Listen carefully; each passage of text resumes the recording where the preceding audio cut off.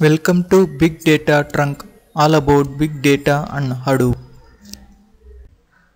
This video gives a brief description about Apache Flume. The main agenda of this session includes what is Flume, difference between Flume and Sqoop, Flume data flow model, Flume design goals, use cases of Flume, Flume commands, and finally some practical exercises on Flume. Flume is a distributed data collection service for getting streaming event data from different sources. Examples of streaming data includes weblogs, GPS tracking data, social media updates, and digital sensors generated data. The general meaning of Flume is a channel that directs water from a source to some other location where water is required. In a similar way, by using Flume, we can collect data from streaming application servers and transfer this streaming data to HDFS for data analytics. Flume is a robust, fault-tolerant and having failover recovery mechanisms. Now we will see what is the difference between Flume and Sqoop. Flume is a service for efficiently collecting and moving of streaming data, whereas Sqoop is a command line connectivity tool for moving structured data. Source of data in Flume is streaming application servers, whereas in Sqoop, source of data is non-Hadoop data stores, that is relational database management systems. The real-time example for Flume is collecting log data from one system in a bank of web servers.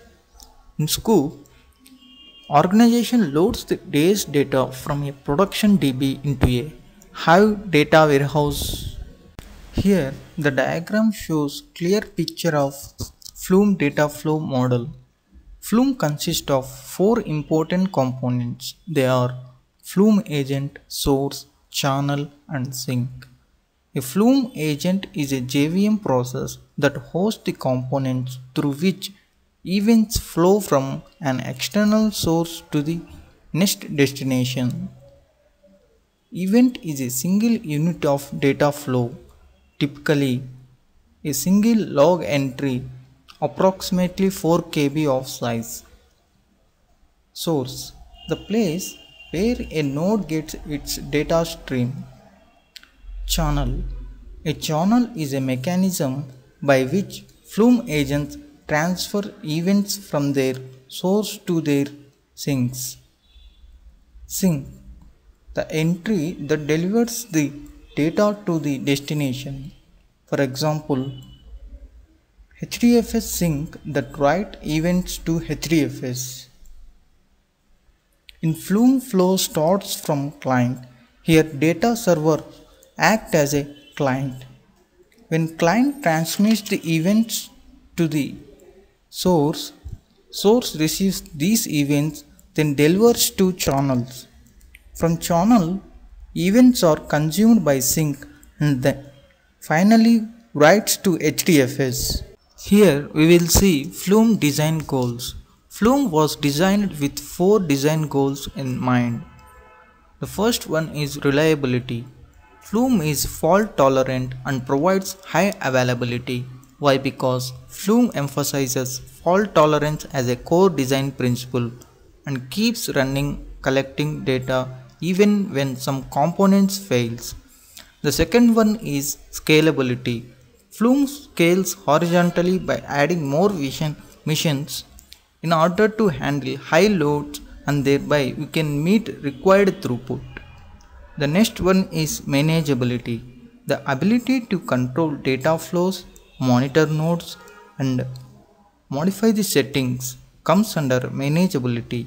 Flume provides a central management, that is Flume master, for dynamic reconfiguration. The final one is extensibility. Ability to add new functionality to a system. Flume can be extended by adding connectors to existing storage layers or data platforms. Now we can identify some use cases of Apache Flume: sentiment analysis and brand reputation. Financial service firms deploy Flume agents in various applications such as call centers, CRM, web applications, and mobile apps to pull data from all channels into HDFS, then analyzing these data streams to help deliver insights. The another one is quality control and production improvement. In factories, many machines in production produce log files. Manufacturers deploy Flume agents to collect these log files from production machines and store them in HDFS. The analysis of these large volumes of log files can provide significant information to pinpoint potential problems and improve quality control. Flume commands.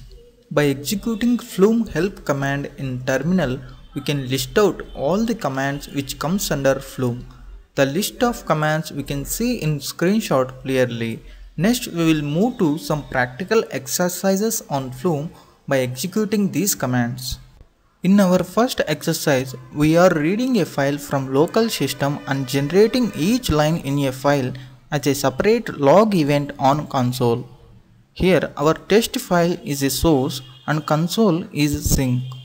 In Flume execution environment, we need to mention first Flume word for executing every Flume command. Here dump is a command and test with specified path is an argument. In our test file having two lines. By executing this command, we are getting each line as a log event on console. The screenshot shows it clearly. In this exercise, we are piping data from file into Flume. Here we are tailing a file instead of just reading a file. In order to execute this command, we need to use two terminals, one for giving input data to the file and another for getting each line of file as a separate log event. We are using Flume dump tail command with specified path. By executing this command, we will get the required output as shows in screenshot. This exercise is similar to previous one, but only the difference is we are piping data from multiple files instead of single file.